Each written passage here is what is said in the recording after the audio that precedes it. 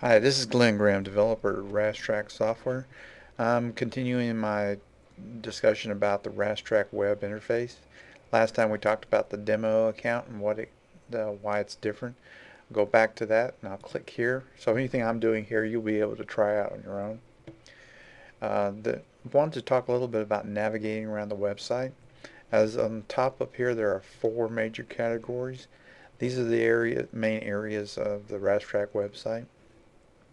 First one's the last position, which shows all your vehicles where they are currently last responded, last time we got information from them. Now we can see that this is the latest information that we have on the vehicles. Notice, like for instance, this car has not responded in quite some time, while everybody else seems to be pretty much up to date. And the other areas in here is the vehicle tracking history. Now, if I just click on that, you won't see any changes because it basically does, and in fact, all the vehicles are gone. But what it does do is it creates an area where you can see a track history of the vehicles. So let me go over to Saudi Arabian track here, and this shows this vehicle and where it has moved.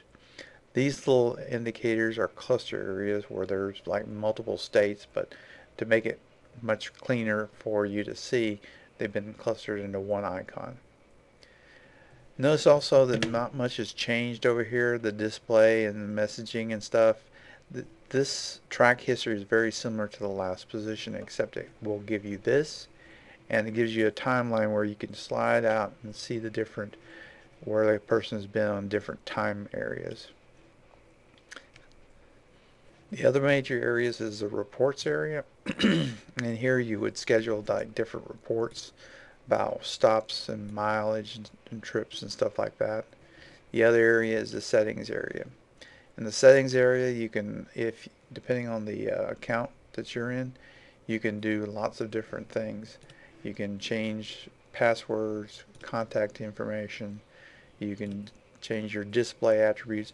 This will allow you to, if you don't want to see certain things on your front display, you'd set them in here.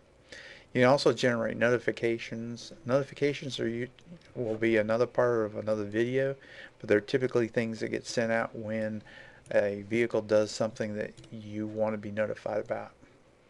And you can also set up maintenance information. On the main pages, the last position and oops, let me go back to, let me zoom back out to somebody. So in the last position, you can see that there's these tabs off to the side. Notice it has different things on here, like these are like points of interest that you might have. You can group those by different things, although there's none for that one. But you can see different points of interest. You can send messages to any of the vehicles that you have. Messages are special commands that you can send either to have something displayed to the driver or just find out the status of the vehicle. There's an ability to search to locate different things, and there's the display settings. Display settings is the thing that you might want to look at the most.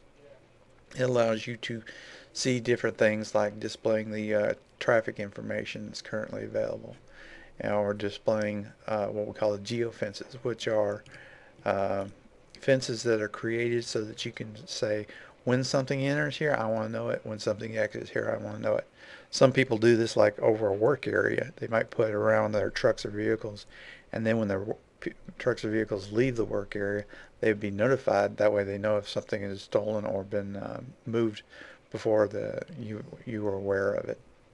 Anyways, so that's basic navigation. There's also a help up in the button up here, and helps up a help index. There's also a log off, and log off just basically logs you off. So that's all I had for navigation, and we'll go into more details about the website in further videos.